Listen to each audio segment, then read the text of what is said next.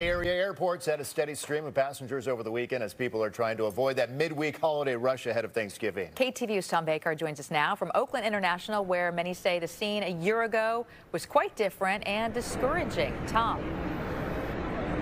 Well, I'll tell you what, it's full speed ahead here. I wanted to show you something. Not 5 minutes ago, there were a couple hundred people in this room waiting for their bags. Their bags came off fast and they got out of here fast because these guys seem to have something really going right now. Having said that, the entire U.S. transportation system, land, sea, and air, is going to meet one of its biggest tests in decades this time. Before the traditional holiday travel season ends in mid-January, very close to half of all Americans will have traveled by planes, trains, boats, buses, and cars. Almost 5 million will take to the skies. Though international travel is slightly more expensive, domestic airline tickets are slightly cheaper than last year, down about 13%. And that's because domestic airlines have scheduled more flights, more planes, and crews. So far, 2023 has seen the lowest cancellation rate in the last 5 years at just 1.3%. It's much lower than last year. It's lower even than before the pandemic. Weather notwithstanding, there's a reason why the airlines are likely to do better. It has to do with fines, penalties, refunds, food, and lodging rules that didn't exist just a year ago. Yeah, I do think they get what happened and they made changes.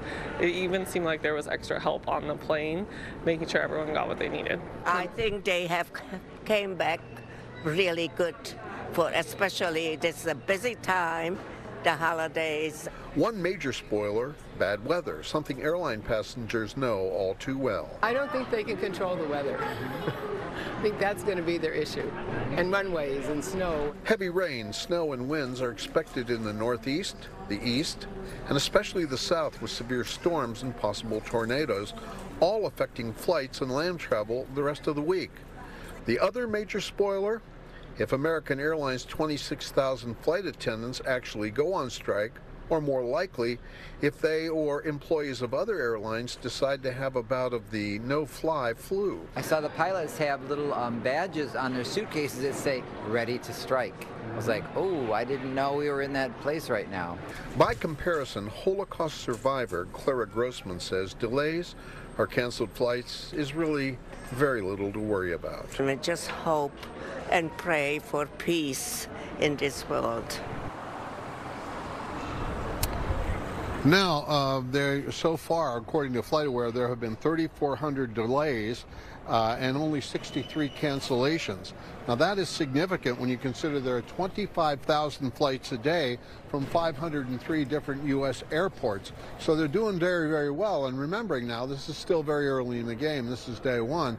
We got a ways to go, but that weather is going to have an impact. But the truth of the matter is, it is way different this year than it was last year. They seem to be ready to go. Back to you. Yeah, that is good news. Ramping up for a busy holiday week. Tom, thank you.